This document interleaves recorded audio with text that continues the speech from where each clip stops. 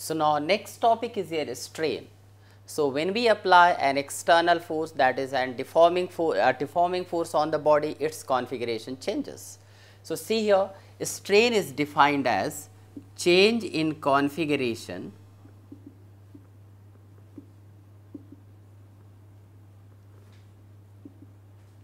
divided by original configuration.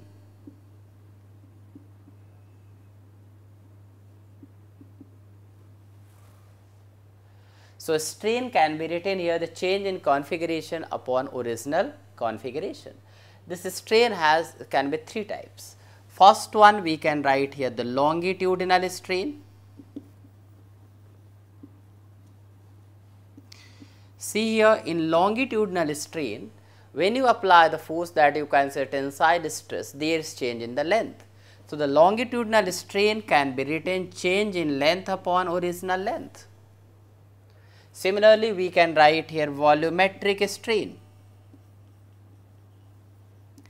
In volumetric strain, we can write change in volume divided by original volume. So, when you compress the body or apply compressive stress, there is decrease in the volume, and that type of the strain is known as actually here the volumetric strain.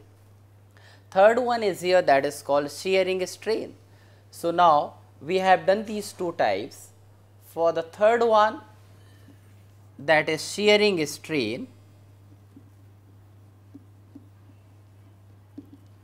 see what happened in this case. Again I will take the example of that is a cube, and this side is here and this portion is fixed. I am applying the force from this side, and this is, there is a change in this, upper face gets displaced. So, there is a change in this one, this much length is displaced. Suppose this I am taking as here the delta x and this height is L. So, shearing strain can be written here delta x, or the change in or the displacement along this surface, upon L.